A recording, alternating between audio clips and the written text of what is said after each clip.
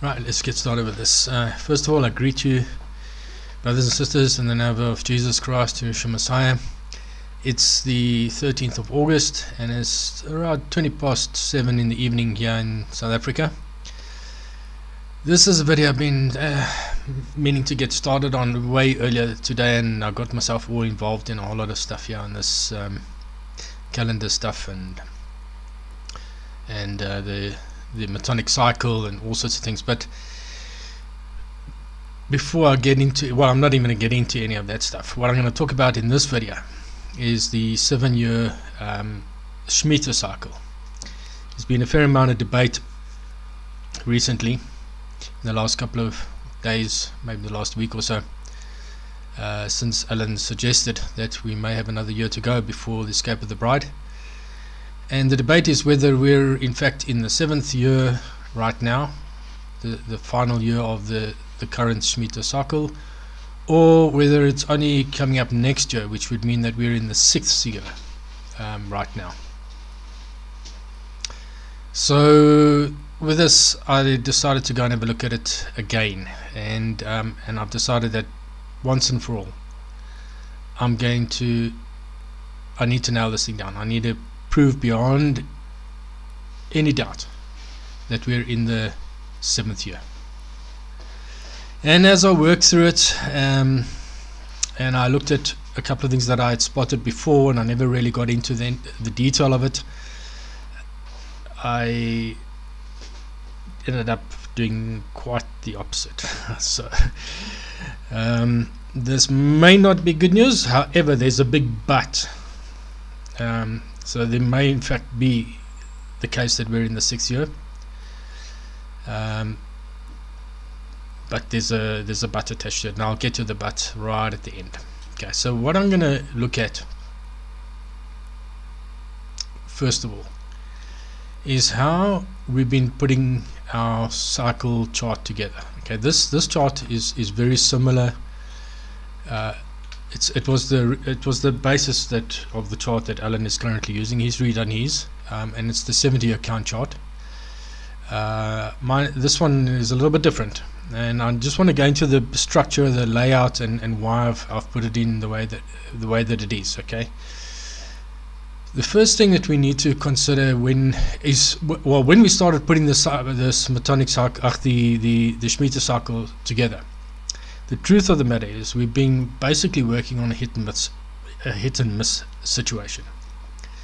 We pegged where we believed the Jubilee to be based on where we believed the 14 years would start. The Jubilee year would be at the end of the 14 years, and we've been doing that now for the last couple of years, and each year that passes by we've made an adjustment to the Shemitah cycle and the year in which we believe the Jubilee is going to be. And this year is no different. We're making yet another adjustment on the same principle. Now that hit and miss situation, I have for some time now felt is a little bit unsatisfactory. Just like we were able to prove beyond any doubt the exact year in which Jesus was born from the scriptures, I believe we are able to prove beyond any doubt exactly where we are in the Shemitah cycle using the scriptures straight out of the Bible, not taking any historical evidence into consideration. I mean, those are all things that we can add on later on, but the principle, the foundation must be on the scripture. And this is what's been bugging me for some time, and I've been looking for it, and I believe I found it a little while ago, and I didn't really pursue it much. I pursued it a little bit, but there were some issues. Probably one of the issues was it didn't quite line up to where I expected it to be, so I put it aside. But it's time now that we actually dealt with it. Okay, so when we're dealing with the Shemitah cycle, the thing that we need to remember is that it is 6 months out of sync or out of phase with the biblical year. So a biblical year, we know, runs from spring to spring. Okay, so typically when we label a biblical year, we've typically used the Gregorian years. For example, here we got 2023, 2024. because part of the biblical year is in the year Gregorian year 2023, and the other remaining part of the year is in the Gregorian year 2024. So we've got about 9 months in the one year, and the remaining 3 to 4 months are in the following year. So we normally depict it in this format. Okay. Now the Shemitah cycle, we know from the Bible, it runs from the 10th day of the 7th month. That is when the Shemitah and the Jubilee cycles, the 7-year cycles for the Jubilee, run from the 10th of the 7th month through to the following year, the 7th month. So that's about 6 months out of sync with the biblical year. And that makes things a little bit more complicated when we start looking at these Shemitah cycles versus biblical years. And then to add injury, we've got a Gregorian year, which is also out of phase with all these things. So in the past, we've typically used one number here in this column to denote the Shemitah cycle that we're in. The problem with that is that it's a little misleading, because in fact we've got part of in this biblical year 2023, for example, we've got part of the Shemitah cycle in the 2023 portion, and then it changes over to the next cycle in the autumn of 2023. So during the first bit of 2023, from January to the autumn, from the beginning to autumn, it's in the cycle. In this case, it's okay. Let's just use. We're going to debate this, whether it's 7 or 6 now. But this is the old version. This is. I'm just going through the structure. Okay, so just bear with me. So the first part of the year, we're in the 7th year of the Shemitah cycle, and then it changes in autumn.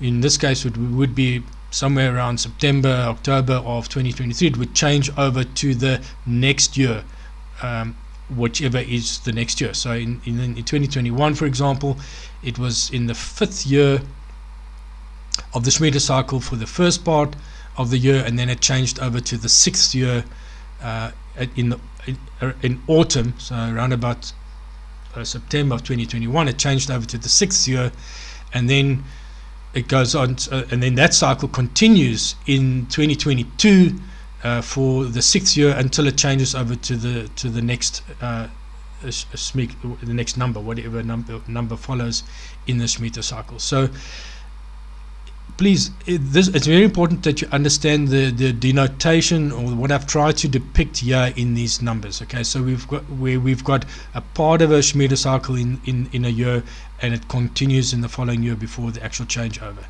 That's fairly important to take note of, because it has an implication further down the road when I start looking at where I believe the Bible tells us we are in the cycle, in the Shemitah cycle. Okay, this column here, all I've done there is I've just numbered the actual cycle. So typically a Shemitah cycle runs from it's 7 times 7, that's 49 years.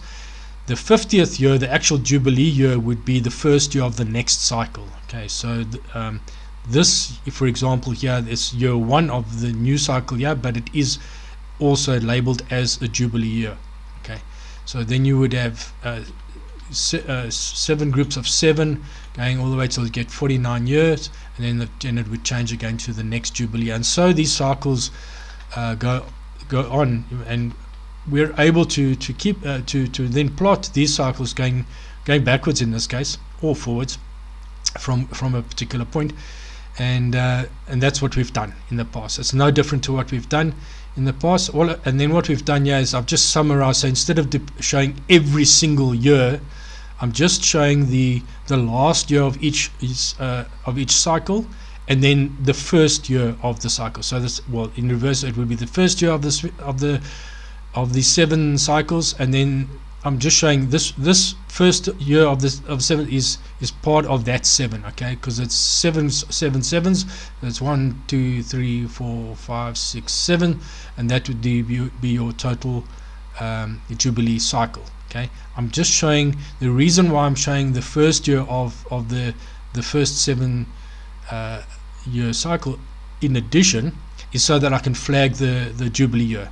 Okay, all the others are just flagged as the 7th year is flagged as a Sabbath year, but the first year in the cycle is flagged as a Jubilee year, and I want to be able to flag on both so that we can see where they are and we can count them, and etc. So, and then that repeats itself over and over. And all I've done is we've taken that cycle backwards, all the way back to the time of when Jesus was born. Okay, and Alan has used this, or his version of it, many times over in different videos, so we're fairly familiar with it. Okay, now in terms of where Jesus was born, we know with a great degree of certainty that Jesus was born in the year 2 BC. Okay, now that's just a label. Okay, when the guys that put the Gregorian calendar together, they decided for some other reason not to have a year 0. Okay, so they labeled year 0 as 1 BC, which we can depict as a -1. Okay, so they didn't want to have a 0 BC, so they wanted to have a 1 BC and a 2 BC and a 3 BC, and we show it as -1, -2, -3. It's just a label. Mathematically, there is so if you had to go and do a mathematical calculator, that's why Stellarium, which uses years in its calculation, they just left the year 0 in there because it makes it simple. Otherwise they would have had to code out the 0 and do a whole lot of jumping through loops to eliminate. So they just said, okay, we're just going to include a year 0 instead of calling it -1, they call it 0, and therefore -2 they would call -1. That's why we need to make that adjustment. We need to be aware of that when we use Stellarium, when we compare dates, going across the BC line. So really just a label. If you want to call this -1 instead of -2 and call this 0 instead of -1, it's just a label at the end of the day. It doesn't change the number of years effectively. So I'm sticking to conventional labeling. Most people understand that there's no year 0 and it's 2 BC and 1 BC, and then it changes over to 180. So I'm going to stick to that. So we know that Jesus was born in this year. How do we know that? For a fact, we know it because of the biblical chronology that was put together by Reverend Martin Anstey about 110 years ago. And I've done a detailed video. In fact, I've done several detailed videos on this. I'll just show you where you can buy it. It's a fairly lengthy subject to get to wrap your mind around. It's a fair amount of data that one goes through, and so I explain the whole biblical chronology in greater detail in these 4 videos here. Okay, that it's well worth the time. It is such a beautiful thing to see that the Lord God has provided all the information that we needed to be able to determine from Adam all the way to Jesus Christ the exact dates on when things occurred. Okay, so we are therefore able to determine from this biblical chronology exactly which year Jesus was born in, and it was largely all because of the bridge of Daniel's prophecy of 70 weeks. Okay, so I'm not going to go into detail on that now. That's a chronological study that I believe every Christian that's worth his salt should understand. That's why I put the videos together, but it's going to take some time to get through it. It's not just a hamburger quickly slap it together and go. This is the meat and potato stuff, and probably a couple of meals in it for that matter. So there is a short version if you want to understand how we came to know for a fact based on the chronology where Jesus was born in the year 2 BC. This one here would be a summary of all of that. Okay, the 6,000 years biblical chronology. It explains exactly how we get to the 2 BC for Jesus' birth from the biblical chronology. So if you don't want to go through all of that, at least spend the time, the 1.5 hours, getting an understanding of this so that you can be certain. The whole thing is, each one of us needs to get to the point where we are confident with what we're saying. This is not just guesswork. This is factual information straight from the scriptures, taking the minutest care to the detail that's provided in the scriptures. And that's what Martin Anstey did for us. And in a nutshell, we were able to determine, in fact, the chronology takes us to when the Messiah arrived. Okay, and so we know exactly where we know that the Daniel received his prophecy of the 70 weeks in fact in the 68th year of the 70 years of exile. That's when Daniel and many Israelites were exiled for 70 years in Babylon, and that was decreed. That was already prophesied by Jeremiah, and Alan's made reference to that, Jeremiah 25, where he speaks of the 70 years that were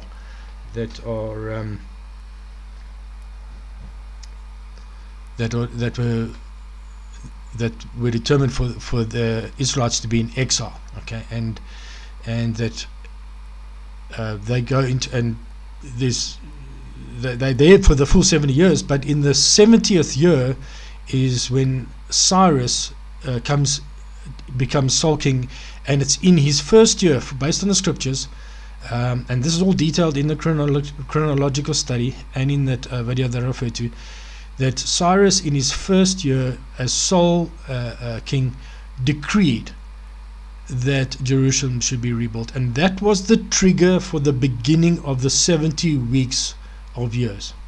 Now, what we did then was we know exactly when the 70th year occurred in the chronology, and we can take it was 69 weeks to Messiah, so 483 years to the arrival of Messiah. So not his birth, but him now beginning his ministry as Messiah. When now the known world then, or the people then, know, as per the eyewitness of John, that this is the Messiah, this is the Lamb of God. And that happened when Jesus turned 30. Okay, there's been some debate whether it in fact happened when he was 29, had just turned 29, and he was still heading towards 30. And that's something that we can have a look at, but it has an impact on this on the Shemitah cycle, because and I'm going to get into that, because that's the part that's where I got a little bit thrown off in this whole thing. Okay, so we know. Let me just go to the chronology a little bit so that you can actually see that. Okay, this is an Excel spreadsheet of Anstey's biblical chronology, all the way from Adam to the time of Jesus Christ's birth and crucifixion. All I've done is I brought in Anstey's tables into an electronic format, into Excel, so that I could work with it, and we've not manipulated the data, but I've added a lot of information, and we can work in it. It just makes it a lot easier. So just a very quick recap. If we go to let's just go to Daniel's. This was the year. Yes, Daniel's 70 week. This was okay. This was the year. From a Bible date from Adham, in other words, from Adam, it was 3,588th year from Adam. Okay, in terms of a Gregorian date, it was the equivalent to the year 455 BC. Okay, that was something that I added. This was straight out of Anstey's table. This I've added because he didn't use the Gregorian dates. He had, for example, Ptolemy's dates, which we know is there's an 82-year difference between them, and that's all covered in detail in the chronology, in the biblical chronology videos. Please go and have a look at that if you want to understand it. Then, of course, there's the Hebrew years, which I've just extrapolated backwards. We know what they've got a different year count for some of the reasons. I don't know why their year count is different. All I know is I know what the count is, and I've just brought it back so that we can relate to it over here. Okay. So, nevertheless, in this year was the 69th year. In fact, sorry, this year, 68. This is where, according to the biblical chronology, this is when Daniel received the vision of the 77s, okay, in this 68th year of their captivity, okay. And he was told that the decree to, it wasn't told who would be who would do the, but he said when the decree is made to rebuild Jerusalem and the city, that would be the trigger for the beginning of the 70 weeks. Okay. Now, at that point in time, Darius the Mede was still governor under Cyrus, and that was the case for those 2 years. So the year in which he received it was the first year, Darius the Mede, under Cyrus, and then again for the second year, and then in this year is when Cyrus became sole king. It was in the year that Zerubbabel was in his first year, and all of these things have been checked out from the biblical chronological data. We can pinpoint this date. We can pinpoint this date, the 70 years. Now, it was Cyrus that decreed the rebuilding. I don't care what anybody says. It was nothing to do with any of the others. Those were all subsequent to the one that was the absolute decree that triggered the beginning of the 70-week count. Was Cyrus's decree in his first year. So that means now what we don't know is when in his year. Did he do it right at the beginning of his year? Did he do it right at the end? If he did it right at the end, then maybe this one would move down to there. If he did it right at the beginning, then the first year for the 70 weeks would be simultaneous with the 70th year. That's the way Anstey had it. I believe it is correct. Okay. In fact, I haven't altered it, and I wouldn't even consider altering it unless we discover that we got yet another year. So at the moment, it has an impact on things right down. At the moment, the first year of this 490 years is coincides with the 70th year of their captivity. Okay. Now, the thing that I never registered in my head, and this is the part I'm really embarrassed about, is because I really studied Daniel's prophecy in a great degree of detail, but what had never occurred to me that it wasn't just 70 groups of 7 or 70 weeks of 7 years. Okay, 70. It was specifically 70 Shemitah cycles. It was not just any 7 years, it was specifically Shemitah cycles, and it never occurred to me that we were actually dealing with a Shemitah cycle. This was the trigger to determine exactly where the Shemitah cycle is. So when we take that, and so in other words, the first year of these 490 is the first year of the first Shemitah cycle.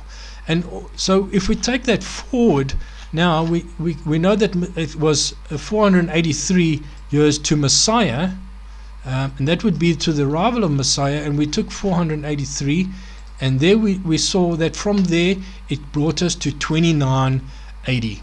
2980 is when Messiah arrives. Okay, and we know that Jesus was 30 when he arrived. He began to be 30 when he arrived. Now we're going to that other debate where was he 29 and still heading to 30, because it's up to a year difference, and that's pretty important. But for now, I'm going to get into this, so just hold tight. He could have been 29, but at this stage, I believe he was 30 in the 29th in 2980. Okay. What never occurred to me before was, if this was 483rd year, that's the 7th year of the Shemitah cycle.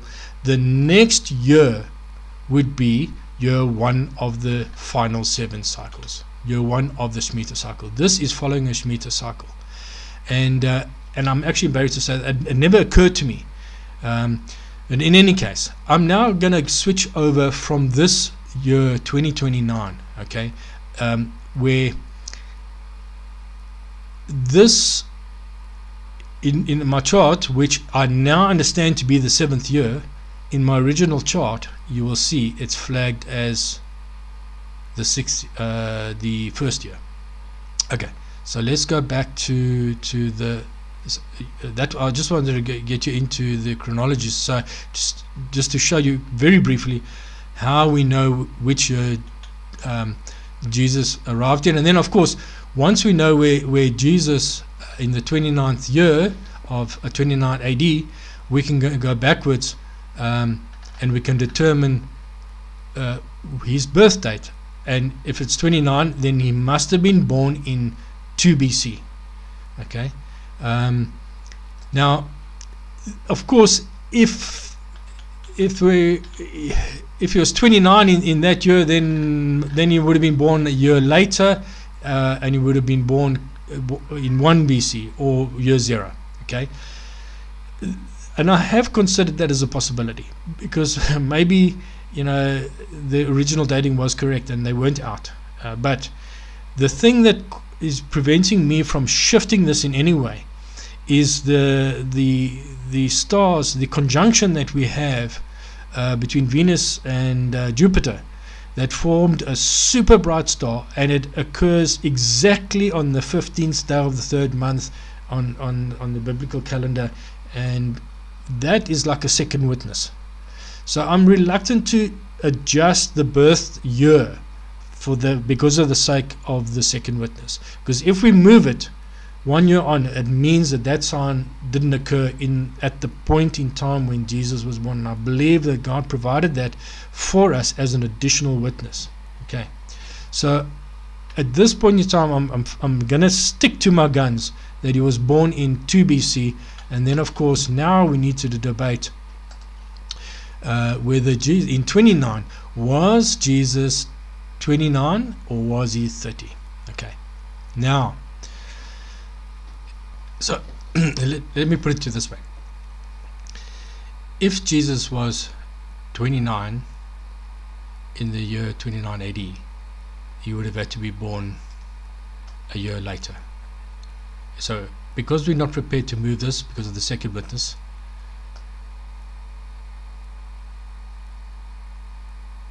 Jesus must have turned 30 in 29 AD. Otherwise, he wasn't born in 2 BC. Okay, so that's, if we accept that he was born in 2 BC, he must have turned 30 in the year 29 AD. Alright, so now we can take this thing forward. You'll see now in 29, you'll see here I've got year 1 lined up with 29. Okay, this is year 1 of the cycle. If this is year 1 of the Shemitah cycle, then the final Jubilee would be in 38-39, which would mean that we are currently right now in the 7th year of the Shemitah cycles. Okay, 7th, going over to the 1st year by the autumn of this year. Okay, that is how we had, based on now for some time, and now we're going to need to test, is this correct or is this incorrect? And the question is there a scripture that can give us the information? And I believe there is.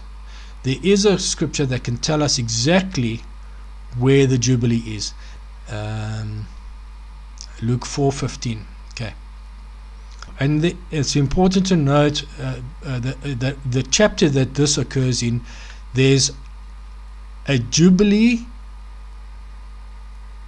marker in Luke 4, and it goes as follows. He says this is now after he was baptized, and after he was baptized, he had his 40 days testing in the wilderness, where Satan tested him for 40 days. Okay, after that he returned, and he was busy teaching, and he taught in the synagogues, being glorified by all, and he came to Nazareth. So this was all shortly after his 40 days, okay? And he came to Nazareth, where he had been brought up, and as his custom was, he went into the synagogue on the Sabbath day, okay? So it was a Sabbath day, and he stood up to read, and there was delivered unto him the book of the prophet Isaiah, and then he went and opened the book, and he found the place where it was written, and this is the following. Now this is Isaiah 61, okay? I've got it in another chart where I've got the actual Isaiah 61. We can have a look at that briefly. But so this is how he read it now. Okay, he said, "The Spirit of the Lord is upon me, because he hath anointed me to preach the gospel to the poor. He hath sent me to heal the brokenhearted, to preach deliverance to the captives, and the receiving of sight to the blind, to set at liberty them that are bruised, and to preach the acceptable year of the Lord." Boom. That is a Jubilee statement. This word preach means to announce or to proclaim the acceptable year of the Lord. And there are many scholars that agree that Isaiah 61 is related to the events around a Jubilee. In fact, it's the events around the final Jubilee. But what the Lord was doing here, he was marking this, he was reading that Isaiah 61, and he was reading it to mark for us the Jubilees. Because he goes on to say, and he closed the book, and he gave it again to the minister, and sat down, and the eyes of all of them were in the synagogue were fastened on him, and he began to say unto them, "This day is this scripture fulfilled in your ears." Now, there were several things that he said here, okay, and these things are fulfilled in their hearing, including the proclamation of the acceptable year of the Lord. He proclaimed the Jubilee, okay. The interesting thing is, now, when he proclaimed this, when he did this, was it at the end of the Jubilee year, or was it at the beginning of the Jubilee year? Okay, that is the issue. Let's just go into a little bit of detail now. Okay, here we have in this 2829. Okay, in the year 2829, in let's call it around about June, in the June of 28, I believe the Lord turned 29. He turned 29 in 28. So in around about June, so it's a few months into the year, the 15th of the third month, he turned 29.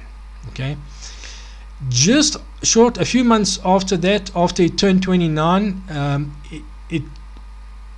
according to our understanding at this point in time, it changed from the 7th year into the first year. This is the first year. It became in the autumn of 28. So in autumn of 28, it became the first year of the cycle. So then here in 29, it's the first year of the cycle up until the autumn of 29. Okay, now this first bit here, he's in the beginning of the year, he's 29, and he turns 30. Okay, just bear with me, and he turns 30 in the third month of 29. Okay, so it means he turns 30 according to this current understanding. He turns 30 in the Jubilee year. Okay, he turned 30, and then he went and he was baptized, and his ministry started just after he turned 30. And he went and had, just after his baptism, he went to the wilderness to be tested for 40 days, and then after the 40 days he returned. So I believe that all happened, the baptism and the 40 days testing happened between his birthday in the third month and between the changeover of the cycle in the autumn, which would have been in the 7th month. So between the middle of the third month and the beginning part of the 7th month, the baptism and the 40 days happened. And he then, if this is correct, that means he declared the Jubilee right at the end of the cycle. If this was true first year of the cycle, it would have been towards the end of the cycle that he pronounced or declared the Jubilee, that he read Isaiah 61. The problem that I have is that this fulfilled in your ears. Now, when you pronounce something, when you proclaim something, when you proclaim a Jubilee year, do you do it right at the end or very close to the end? It doesn't make a lot of sense. It's possible, but I do believe that it was more likely. It's the possibility that he did it at the beginning is probably more likely. Okay. Anyway, so that's where we had it. Okay. Then Alan suggested, oh, okay, we might have another year to go. So that would mean that this picture doesn't fit anymore. We now need to change it to this picture. Okay, sorry, let me just go there. Okay, so instead of the 1 being in line with the 29 now, the 1 is in line with the 30. Okay, 1 is in line with the 30. Okay, can you now just switch back briefly so you can just see the change? There, 1 was in 29:30, and now we've moved it up forward. The 1 is in line with the 30:31. Okay, that's the new measurement. Now let's go back and test if Jesus was turned 30, as I believe he did, in the year 29 AD. That means over here it was in the 7th, towards the end of the 7th cycle, or in the 7th cycle, he turned 30. A little bit later, or just after he turned 30, after his birthday in the 3rd month, he is the atonement and was the beginning of the new cycle. In this case, now in this scenario, it changes from the 7th to the 1st year, just after he turned 30. Okay, just after he turned 30, being baptized and having his 40 days, he would have read Isaiah. He would have finished his 40 days just before or at the beginning of the new cycle. Okay, very close, maybe just after or just before. Not likely that it was on Atonement, Day of Atonement, because he read Isaiah 61 on a Sabbath day, and the Day of Atonement is not on a Sabbath. It's on the 10th day of the 7th month. So it wasn't on the actual day. So it was either the Sabbath before, or maybe that was the Sabbath after. I don't know. But somewhere very close. Having turned 30, having been baptized at 30, is now of ministry age. To be able to, in terms of the Israelites, at 30 they entered into their ministry. They became priests at age 30, not before. Okay, so now he's a legitimate of legitimate age to become our high priest. Okay, he then reads Isaiah. He reads Isaiah 61. So he reads. This is Isaiah as recorded in Luke 4. He reads Isaiah 61. Okay. And he declares, so the reason why I can't see that is this, somehow this got a bit scrunched up. Let me just enlarge this. Okay, that's why I couldn't recognize it. Let's just bring that back a little bit. Okay, so he reads Isaiah 61, okay, probably at around about the beginning of the cycle, okay, having just gone into the 1st year, and he now proclaims. In this process, he proclaims the acceptable year of the Lord at the beginning of the cycle, which makes much more sense. So I believe that is exactly what he did here. And by the way, in Luke 4, in terms of Luke knowing all things in order, chapters 1, 2, 3, 4, this Jubilee cycle is exactly in the right place where we know chapter 4 must be, right at the end of the 14 years. Chapter 4 is related to the end of the 14 years, and this is exactly, and then at the end of the 14 years the Jubilee. So this is all fitting together with Luke's chapters in order. So there's no question in my mind that this is a Jubilee statement, and it was made at the beginning of the cycle.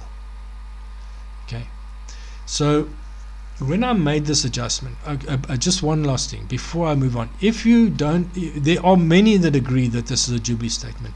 There's one teaching that I found that I just thought was particularly good. I think it was this one. I just want to play it out for the first 1.5 minutes. Okay, just bear with me. It's really a great teaching. You can go watch the full thing in your own time. Interesting time, 717.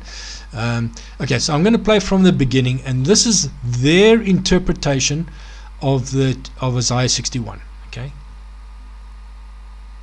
The scroll of Isaiah is the first of 3 major prophets in the Bible. And in Isaiah chapter 61, the prophet offers a vision of a restored world where the land is full of abundance and full of right relationships between people. The final lines of the poem describe Israel as a new Garden of Eden. For as the land brings out its sprouts, and as a garden makes sprout its seed plants, so the Lord Yahweh will make sprout righteousness and praise before all the nations. That sounds great, but Israel at this time has been conquered and ruled by other kingdoms.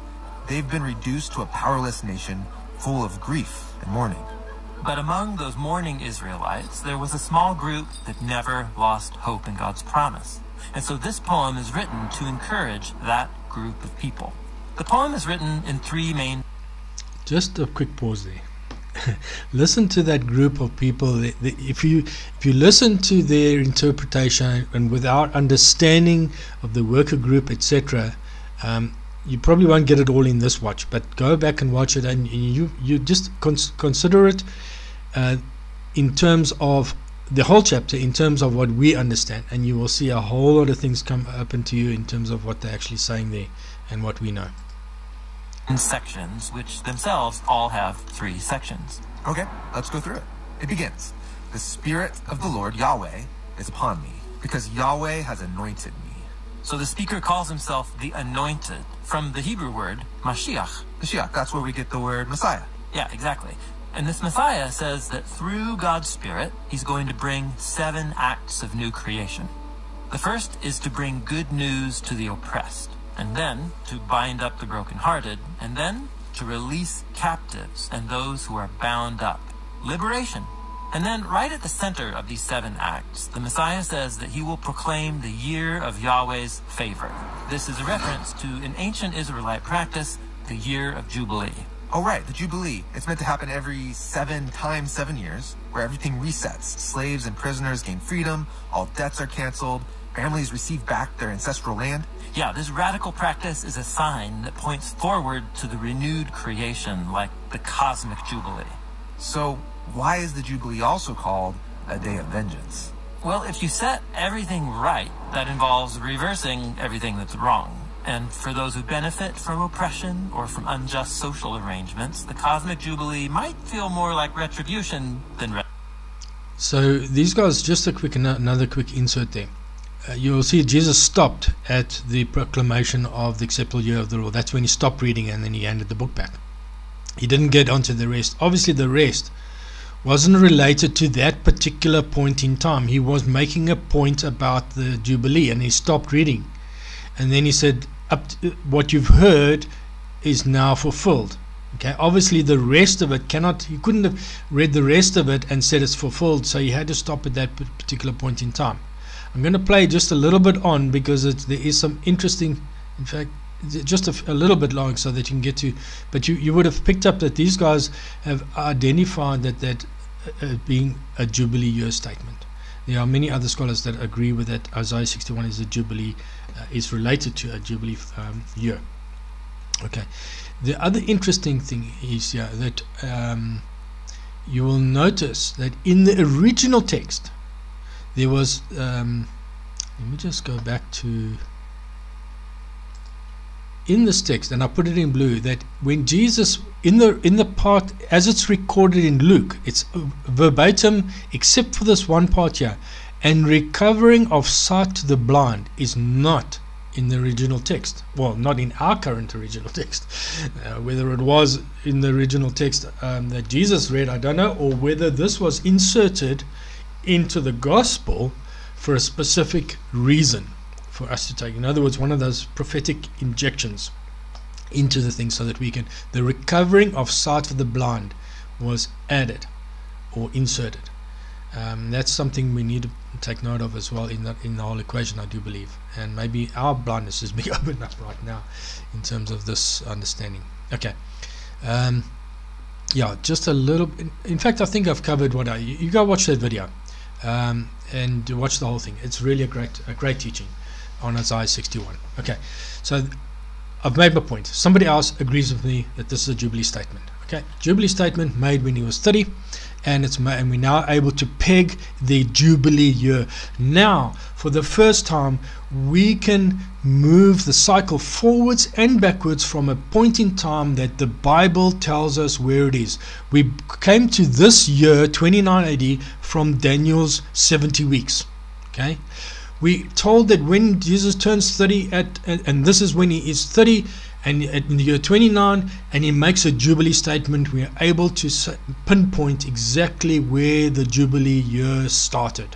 In the year 29 it started.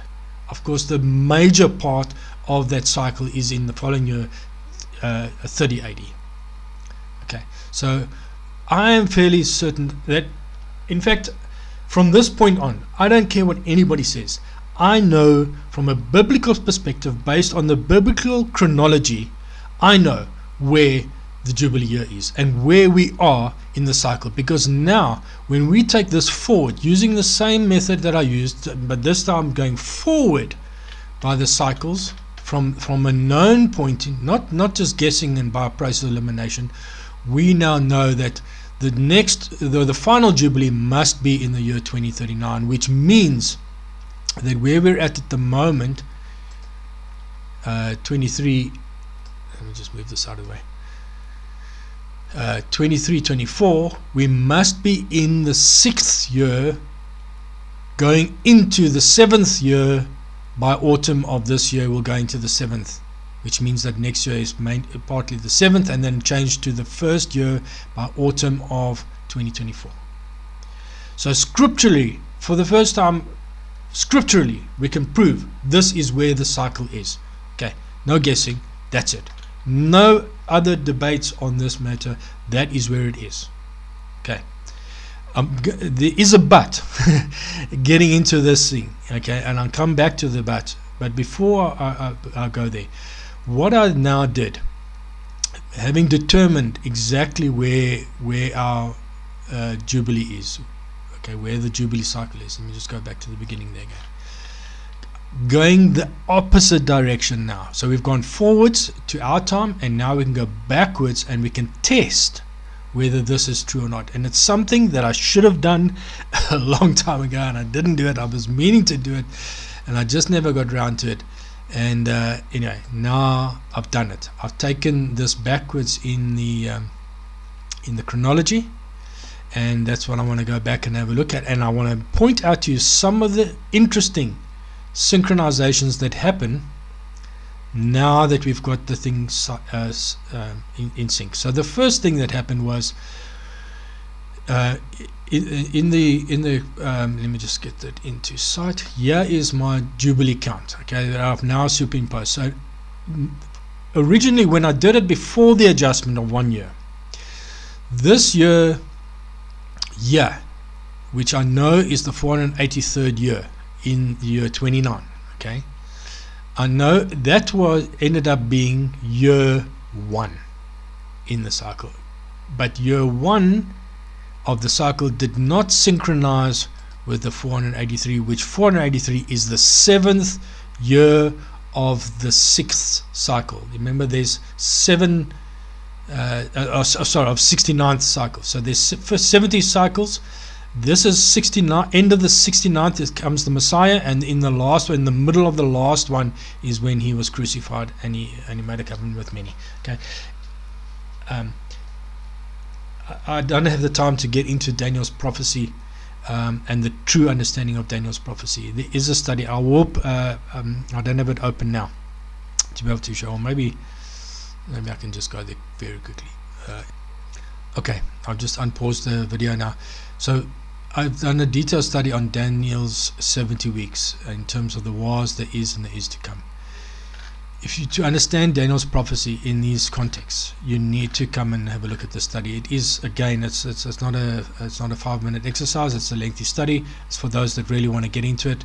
If you haven't already done it, I would highly recommend that you get into it, because it explains exactly the 483 years versus the 490 and how it all fits together. And then it goes into the understanding of the prophecy in today's terms, okay, the 70 years. So I'm not going to go into detail. I will provide a link to this study in the description box below this video. Please, if you haven't already done so, have a look at it. You'll be blessed.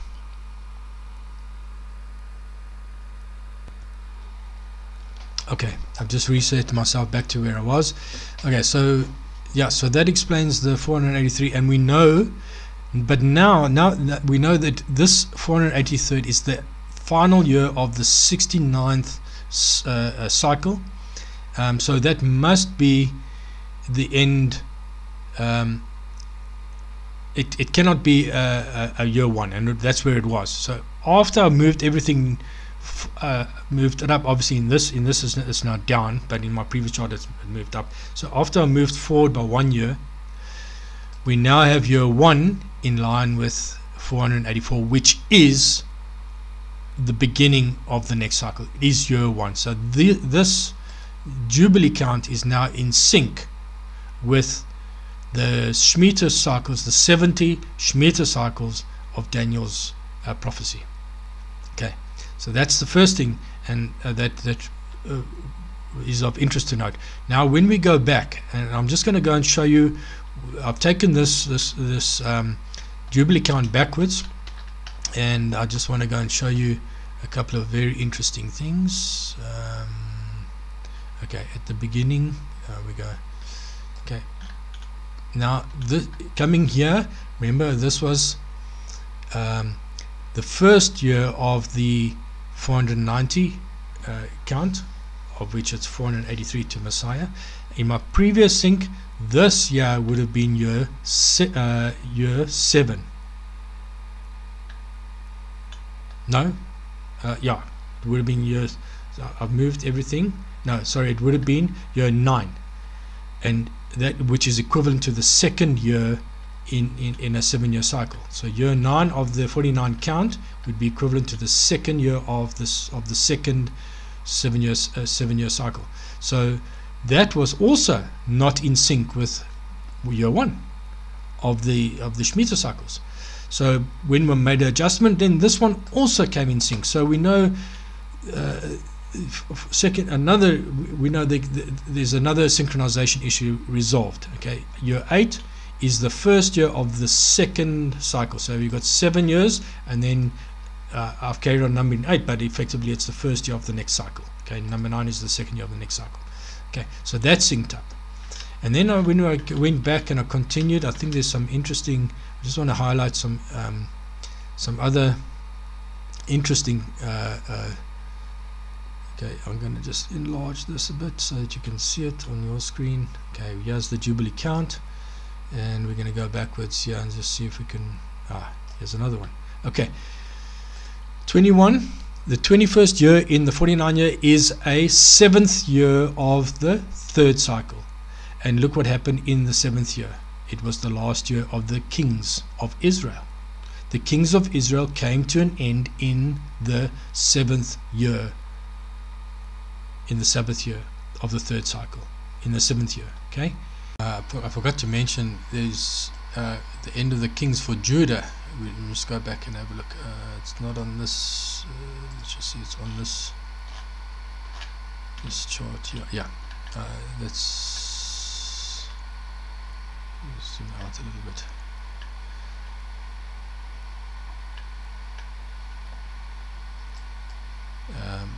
So this was the end of the kings of Judah, and this was where the temple, this was when the temple was burnt. The temple was, in this year, the temple was destroyed. The city was broken up, and the temple was broken down. That would have been the first temple, right? And that happened in the Sabbath year. And yeah, so I just wanted to come back to and there was one other thing that I forgot to, also the end of the record. I think it was this was where the biblical record stopped, when Nehemiah returned to Jerusalem. The last year of the record was at this red line, ends in the Sabbath year. So these are just some interesting synchronizations that are now synchronizing with the Jubilee cycle that we've got. Let's go find another interesting synchronization. I don't know if there's any more on this page. Okay, these are just tabs going, each. So it moves on from 3143. The next one is 3142. So it's just going. I've just broken up the table into tabs, so it makes it easier. Okay, so 3142 carrying on backwards. And the next synchronization is this was interesting. The 22nd year is the first year of the 4th cycle, and the temple was finished in the first year. Solomon's temple, the first temple, was finished at the beginning of a new cycle. He finished it.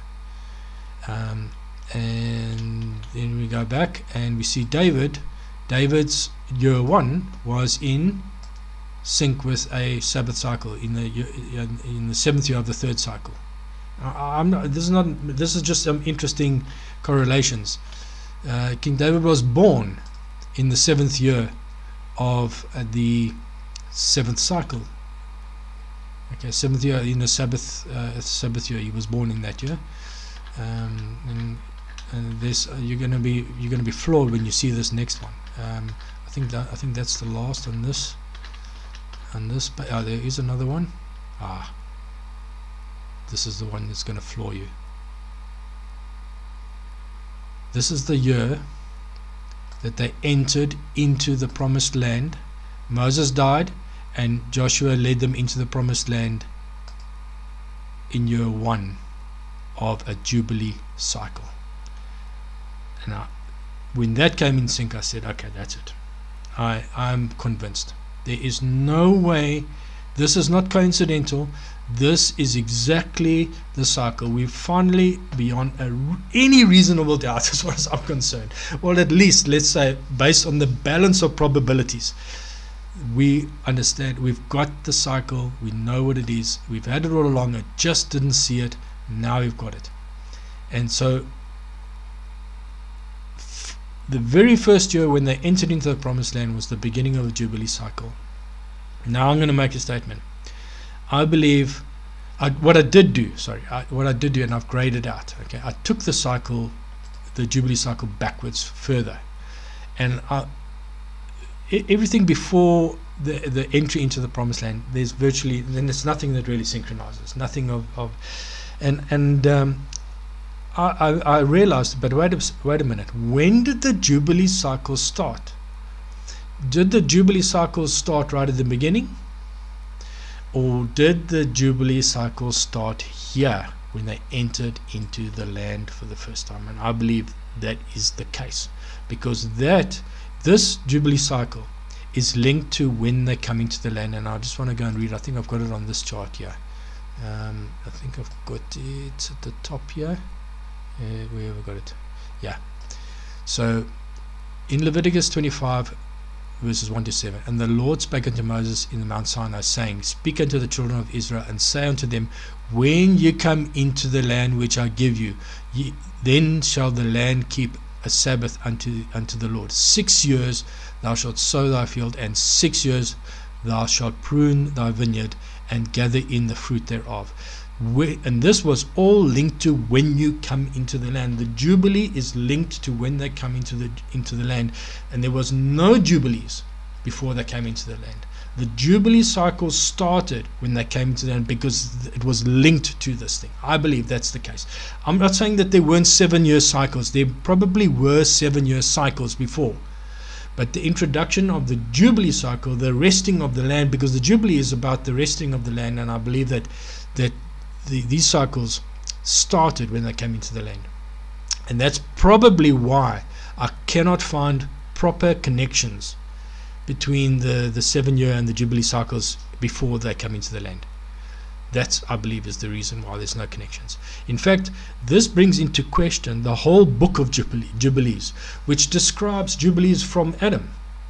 And I know, and I've already shown previously, just very briefly, I've shown, I checked, I've done a whole study where I brought in the book of Jubilees and compared it to the chronology, the biblical chronology, and they hardly sync up. There's evidence of clear tampering to manipulate so that the entry into the promised land ends on exactly the 50th Jubilee, and that was to me a manipulation of the whole thing. When I did cover that in the video that I did on the biblical chronology, I'm fairly convinced that the book of Jubilees is a fairly tempered. I think it was rewritten from another text, and somebody inserted the Jubilee descriptions, in my personal opinion. But because I'm now of the view that Jubilees never existed before they entered into the promised land. Okay, that was just an injection.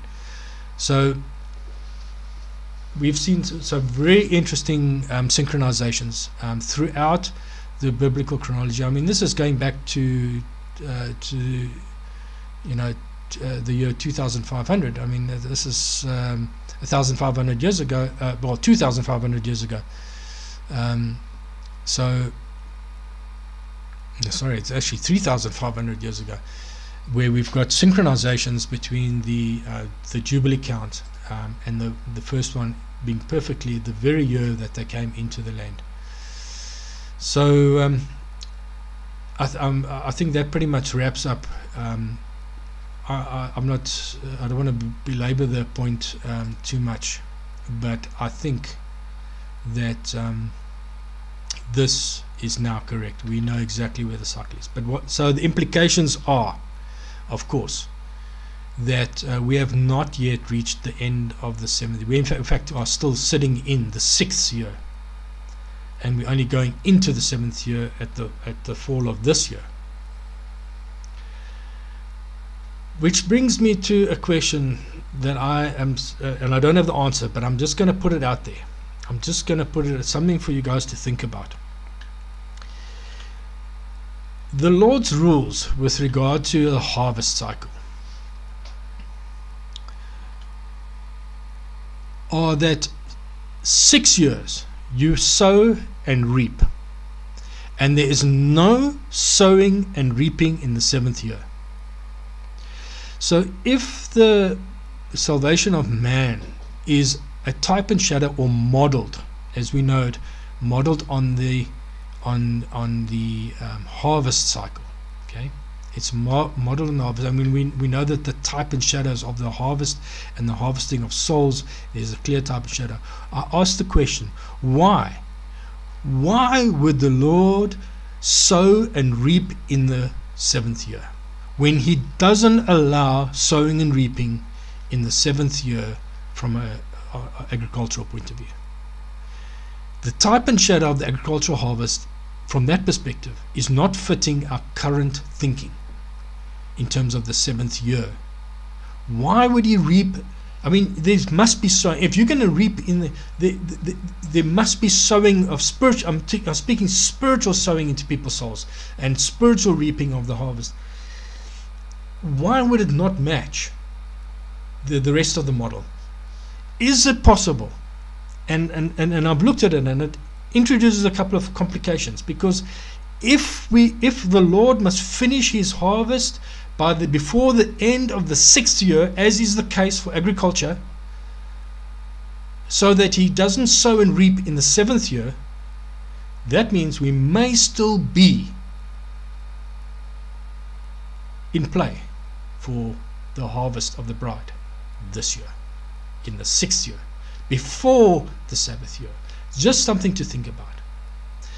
And then the implications are what happens then in the 7th year. If that's a 7th year of Sabbath unto the Lord, remember he said, he says, but in the 7th year there will be a Sabbath year of rest unto the land, a Sabbath for the Lord. A seventh, read that again. But in the 7th year shall be a Sabbath of rest unto the land, comma, a Sabbath for the Lord. Thou shalt neither sow thy field nor prune thy vineyard. There's no sowing, there's no pruning, there's no nothing, which is all spiritual aspects of the preparing of the bride. None of that is supposed to happen in the Sabbath year. I'm telling you, there's something wrong here. And I don't know. The story of Jacob, and he worked 7 years for his bride, and then another 7, and then 6. That obviously comes back to mind, but there's something happening here. The other thing that comes to mind is there a possibility of Ezekiel, Ezekiel chapter 4, where he has to make a model of Jerusalem, and it's besieged in spite of their iron dome. He's told to put an iron dome between himself and Jerusalem, and in spite of the iron dome between himself and Jerusalem, Jerusalem is besieged. And then shortly after that, there's the whole story of where he has to lie on his side for 390 days and lie on his side for 40 days. 390 for Israel and 40 days for Judah. I still haven't got to the bottom of what is the end time understanding of that, and is that in fact linked to the 40 days of the Son of Man, and then another period of 390 days where the Son of Man is tied up. He's not harvesting any longer. He's not harvesting for those. He's tied up. Is there a possibility that the 40 days, when the 40 days starts, it's linked to the 40 days where Ezekiel was tied up, and then follows on another 390 days, or maybe it's 390 days simultaneous with the 40 days, I don't know, that makes it an additional 350 days, which is about a year, a short year, and it would be about right. 354 is a short year, so 350 days would be another year. And is there a possibility that we've got a 40-day stroke 350 days, totaling 390 days, because they must, even though Ezekiel was in sequential, he was tied sequentially on the one side and the other, but he was one person, so he couldn't do it simultaneously. I don't know, or maybe these years are in fact sequential, and maybe there is, in fact, the Lord takes a Sabbath with his bride for a year, which would also fit the understanding that when a man gets married for a year, he doesn't go to battle.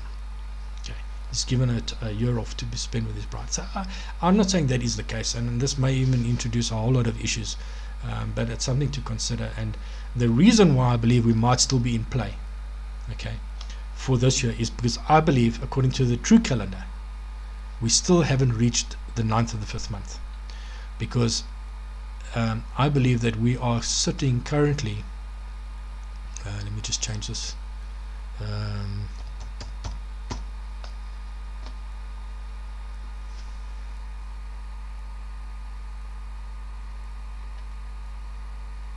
this is the Aries calendar, okay, SMS Aries, where the year starts when the sun is in Aries and Speaker is on the eastern horizon. Speaker is the Latin word for grain head.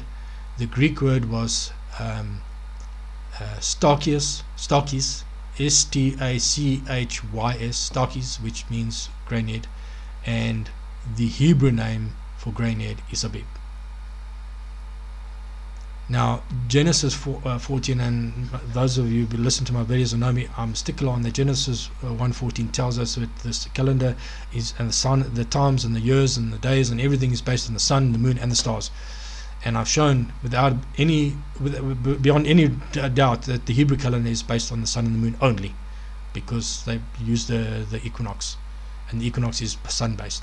And then of course there's the Enoch calendar and the Zendok, whatever they want to call it, they're all sun based.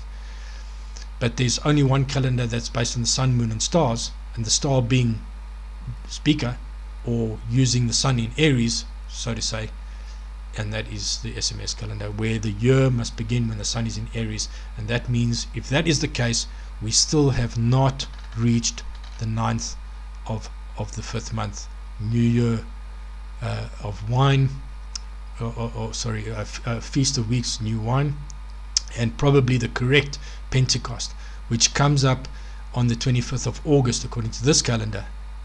And the interesting thing in here is that, and I'm just going to close on this, is that you will recall in Alan's last video, for those that are on Ministry Revealed and watch his last video, where I shared the concept, the idea that the Feast of Ingathering, which we still don't understand exactly where it is, but it is Feast of Ingathering at the turn of the year, and I did a study on that. It's this 1 year,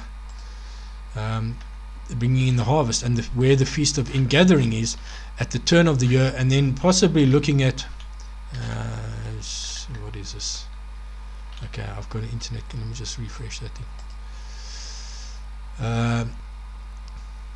Okay, so we in this study where that I did, and Alan shared on it, where we say, as in the days of Noah, according to Jesus, he said, as in the days of Noah. Now he was saying things will, people will be eating, drinking, marrying, being given married. In other words, everything will be carrying on as normal.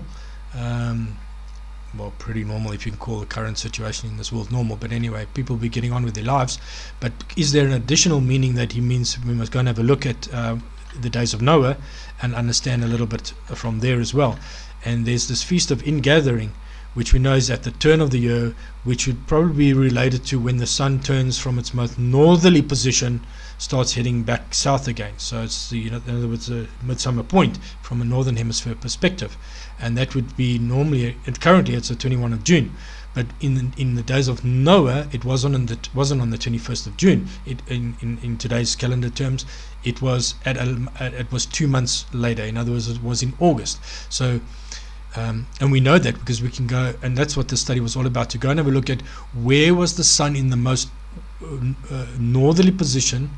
Where was it? Where was the sun in relation to the stars, which are static, which are fixed? Okay, so the sun moves in relation to this picture, and we saw that on this date, that is the date is not important. The important thing is, well, this is now obviously in Noah's day, at the time of the flood, more or less. It doesn't really change much for a couple of 100 years, so I'm not going to get into a big debate whether the flood was exactly that year or not. I believe it was exactly that year, but it doesn't really matter this way or that way for a few 100 years. The point is, the sun at its most northerly position at the turning of the sun would have been, at the point of turning, would have been when the sun was in line with Regulus. Exactly.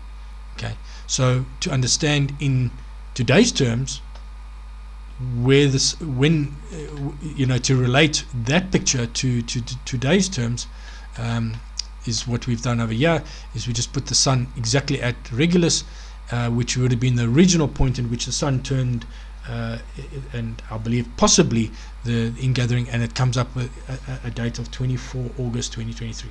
And that's just interesting, which just going back to the current sun, moon and stars calendar, we can see that 24 August is right there at the Feast of New Wine, and probably Pentecost.